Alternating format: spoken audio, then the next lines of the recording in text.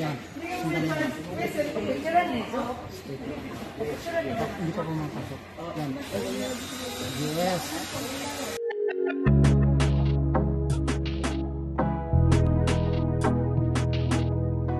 Binuo ng aktres at mga awit na si Nadine Lustre, kasama ang Greenpeace Philippines, ang isang solar-powered charging station para sa mga residente ng Barangay Malinaw sa Siargao na gagamitin habang ang isla ay patuloy na bumabangon mula sa epekto ng bagyong Odette.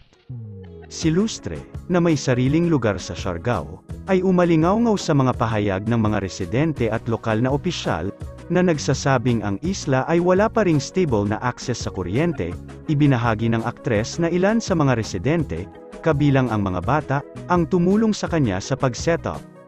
Kasama ni Nadine Lustre ang kanyang boyfriend at ilan sa mga kaibigan. Marami naman sa mga fans ng aktres ang natuwa at hinangaan ang dalaga sa kanyang ginawa. Marami sa mga nasalanta ng bagyo sa Siargao ang matutulungan at makaka-charge na sila ng phone at makumusta ang ilang pamilya. Narito at ating panuurin ang kabuuan ng video.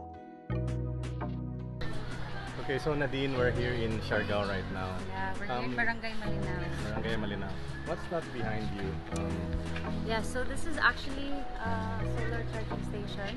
We've installed, Deb and Albert installed a solar panel here where the locals can use. The people here in Malinaw can use so that they can charge gadgets, their phones, lights, or anything that would need power.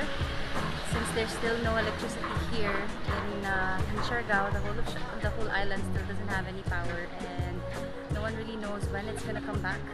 So phones will be useful to use as lights, and if there are people also who have rechargeable LED lights, they can use that as well. So yeah. Yeah, I'm just really happy that everyone's helping each other, and there's a lot of people from outside of the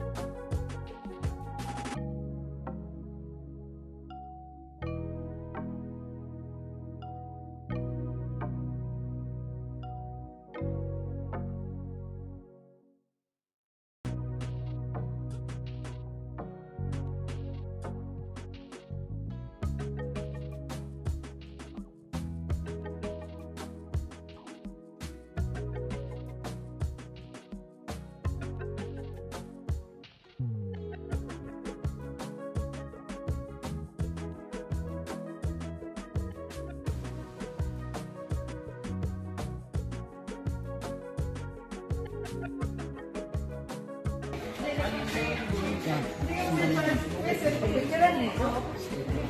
Sandali lang. Hindi pa pumapasok. Yan. Yes.